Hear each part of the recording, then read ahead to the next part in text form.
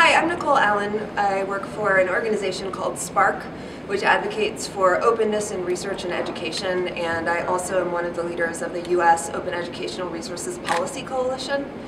And I'm here in Brazil for a seminar today about open educational resources, and one of the things that I'm most excited about is the opportunity for international collaboration around this issue, because education really is a global asset and knowledge is a global commodity, and we have an opportunity to leverage that to help expand our economies and better access to education across the world.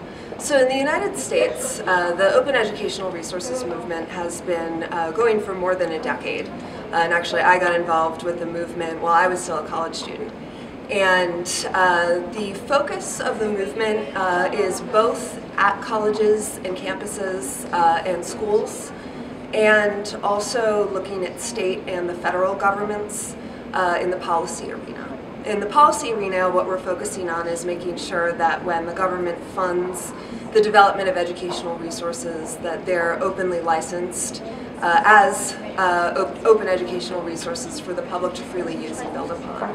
And in schools, we're working to make sure that teachers have access to high-quality educational materials that are open and the support they need to customize them and distribute them to their students. So there's a lot of exciting action happening in the United States in both of these arenas, and we are really glad to be here today because we think there's a lot of opportunity to work with Brazil in that capacity.